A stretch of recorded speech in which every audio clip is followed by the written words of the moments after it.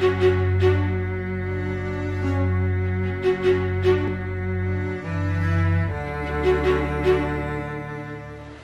for the VNC program that you're going to have to download, here's what it's going to look like. Oh, it's right there. It's the white one, VNC. See?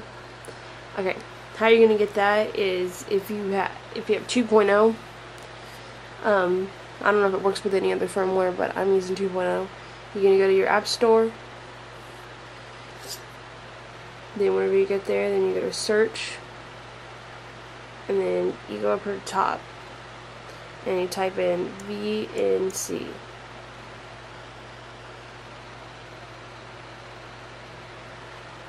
Oops. VNC. Okay, there we go. And see, it'll come up like that. Then you just click that.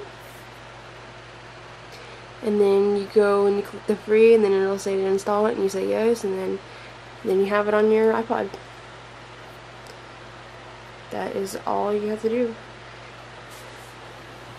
Okay, so then whenever you go to your computer and you go to the system settings and stuff, then you go connect, and then it'll ask you to put the IP address in, and then it'll give you the port, and then it'll tell you to put the password in that you have in there too, and then it'll ask you to Mac OS X server. So let me turn it on real quick.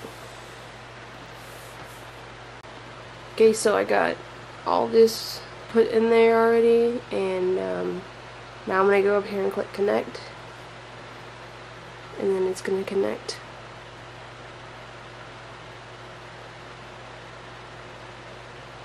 It's negotiating.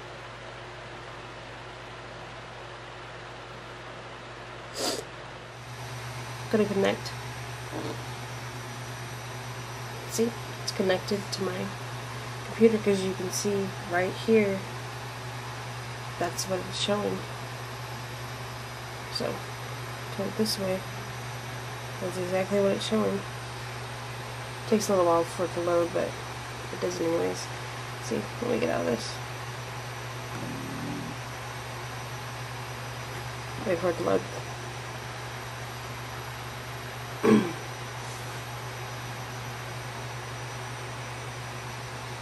Wait.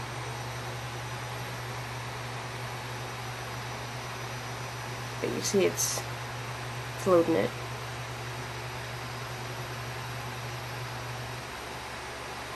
Zoom out of it, see? There's my whole computer. It actually works too, like you click this so you can move it around, click it again so you can move the mouse around. So I'll show you my computer screen. I don't know if you can see it or not. Yeah. So I won't be touching anything down here, I swear. You can hear if I'm clicking. So oops. Okay, I get it. Wait, it's loading what I just did.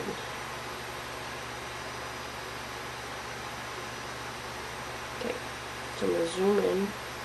I'm going to open up the Macintosh HD. See, it's not open right here. See how it just opened? Over here, and we'll click out of it. It's kind of hard to line it up. Bigger. Yeah, it'll take a little while to unload it. Okay. But basically, you can control your computer with your iPod.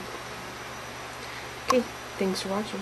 Today I'm going to show you how to use the VNC program on your iPod Touch, what you're going to have to do on your MacBook to get that working. The VNC program is where you can control your MacBook with your iPod Touch. It's like a little remote. You can download it either through the App Store, or you can download it, try jailbreaking it, and then getting it that way. What you're going to want to do is go to System Preferences, go to Sharing, then you're going to want to go to Remote Management, and it'll be right here where I have it blacked out. It'll give you the IP address of your MacBook. You have to have Wi-Fi for this, by the way, just to let you know.